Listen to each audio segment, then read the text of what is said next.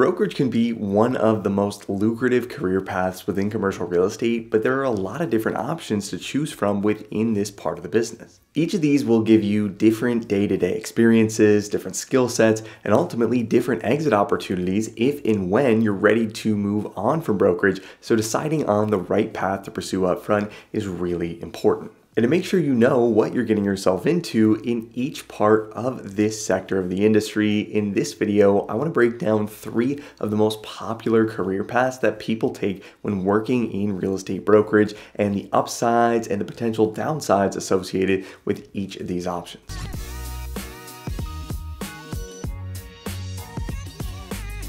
So the first path I want to talk through is probably the most popular among all of these, and this is investment sales. Investment sales roles will involve you in the marketing of commercial properties for sale, and there are really 2 distinct paths that you can follow when going this route. The first path is going directly into a pure sales role, typically coming with a title like brokerage associate, where your pay will be entirely based on commissions and your main focus will be on generating new business. The positives of stepping into one of these roles immediately are that you'll tend to learn a lot about deal sourcing and sales in a very short period of time. You have no limit on your earnings from day one on the job, and you'll typically also have a lot more control over your day-to-day schedule than you would have in a more analytical role. However, some of the main downsides of jumping into one of these roles directly are that you'll generally see very little or no analytical training at all. You'll often be working only on smaller deals owned by individuals or local operators, and even though there is no cap on your income from day one, it can often take 18 to 24 months or more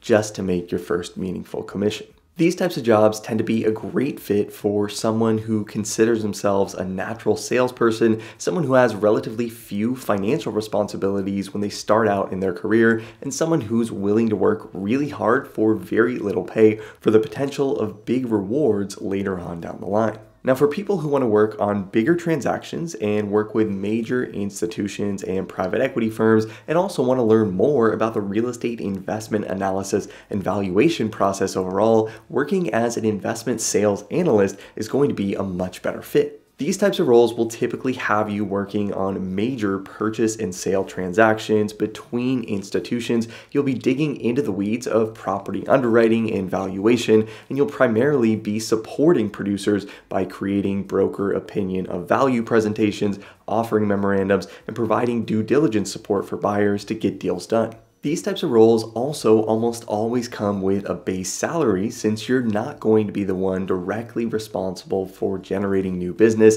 and you'll also usually receive a pretty sizable bonus on top of that can often be 50 to 100% or more of that base salary, depending on the production levels of the team you're working for. Now, some of the main downsides of these roles are that you'll typically see really long work weeks, especially when you're working in major gateway markets like New York or LA, and you won't be directly in control of your income at the start of your career, but these jobs also provide some of the best exit opportunities in the industry, whether you want to go and work for a client in acquisitions or ultimately strike out on your own and start your own firm. Now, if investment sales isn't the route you want to take, another option to consider within commercial real estate brokerage is debt and equity placement. Similar to investment sales roles, entry-level jobs in this part of the industry also break down into deal sourcing and analytical roles, with each of these having very similar pros and cons to investment sales options. Pure deal sourcing positions will typically come with a title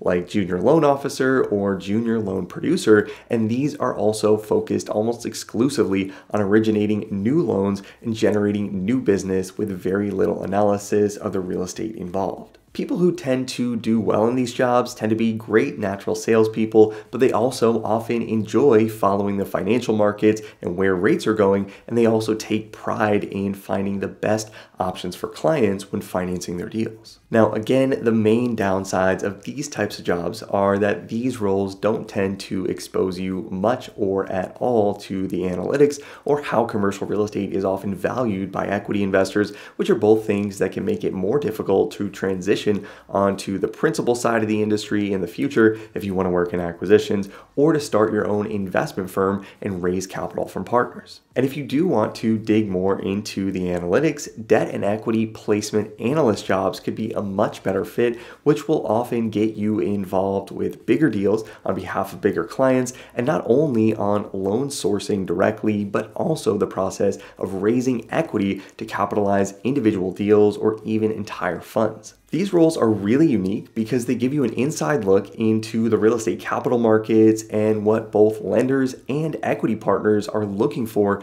when making investments in commercial real estate, which can be extremely valuable, especially if you're planning to raise capital to do your own deals in the future. Now, these types of roles will also usually come with a base salary, and these are often only available at some of the biggest brokerage firms in the industry that work with clients that raise tens or even hundreds of millions of dollars to capitalize a single transaction. But because of this, the pay in these types of roles can be significant, with bonus packages that can also come in at 50 to 100% or more of that scheduled base pay. And if you're worried about income stability when working in commercial real estate brokerage, another big benefit of going this route is that properties tend to be financed significantly more frequently than they're sold. So while a property might only trade hands between investors once every 10 years or so, that same property will very likely be financed 2 times or more during that same period, which tends to create smaller peaks and valleys in income than you might see when working in investment sales. Now, the last part of brokerage I want to mention here is very different from both investment sales and debt and equity placement, and this is leasing.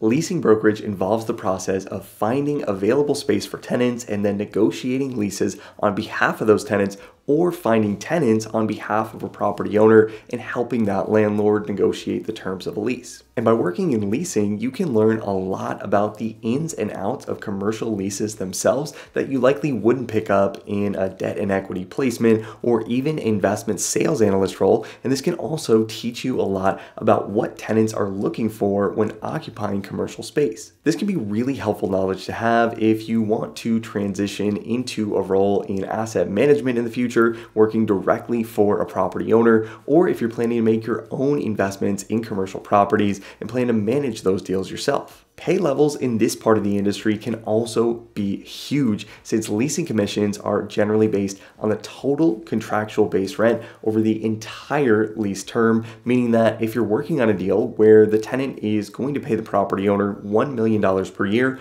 over a 10-year lease term and your commission percentage is 4%, that's a $400,000 commission check that's almost always going to be paid up front. Now, the main downside of working in commercial leasing is that, similar to pure production roles in investment sales and debt and equity placement, you really aren't going to learn much about property valuation and investment analysis overall, which can leave some pretty big gaps in your skill set if your goal is to go out on your own or transition into an acquisitions role in the future. This career path also usually doesn't even come with the option to start out in a salaried analyst role, which means that you'll almost always start with some sort of a draw or a pure 100% commission-based compensation package from day one, which can also make things difficult in your first few years in the business. But with all of that said, if you genuinely enjoy building relationships and you see yourself as a natural connector, and you're also not interested in commercial real estate investment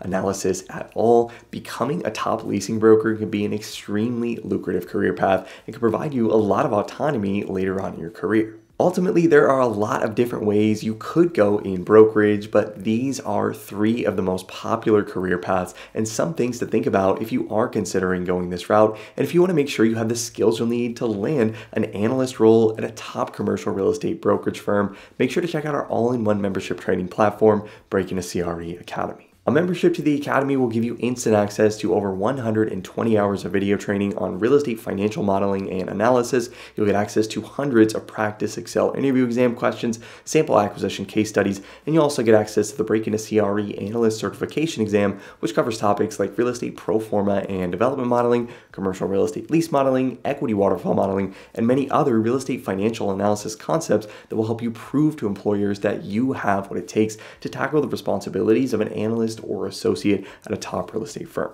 And if you like this video and want to see more content on the channel on different real estate career paths, make sure to hit the like button and let me know. And let me know in the comments which of these 3 paths you're most interested in and what drew you to brokerage in the first place. As always, thanks so much for watching, guys. I hope you found this helpful. Subscribe to the channel if you haven't already to see more videos like this every single week, and I'll see you in the next video.